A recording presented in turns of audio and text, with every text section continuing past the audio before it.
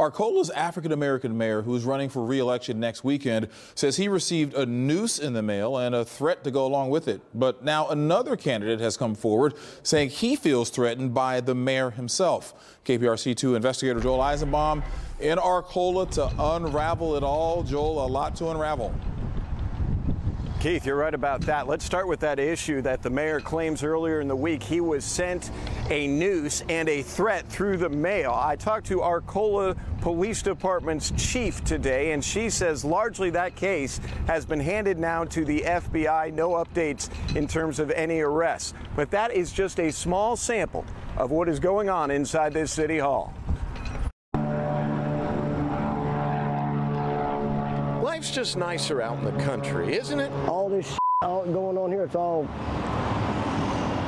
family members and that know each other. Things are just a little off kilter in Arcola, the small municipality in Fort Bend County. Council meetings are a mess, and some council members are suing the mayor. Then, earlier this week, with re-election day looming, in the mail, the mayor says he received a noose and a threat. The package had several discrepancies, such as a missing postmark and a misspelling of Scranton, Pennsylvania. Despite these discrepancies, it was confirmed to have been delivered by the United States Postal Service, leading us to treat this as a credible threat. We checked Friday, no update on the culprit, and the mayor did not return our messages. But the mayor has been on the offensive too recently. This video was posted on Facebook. You need to tell them you need to get out of this race. They play for keeps in politics.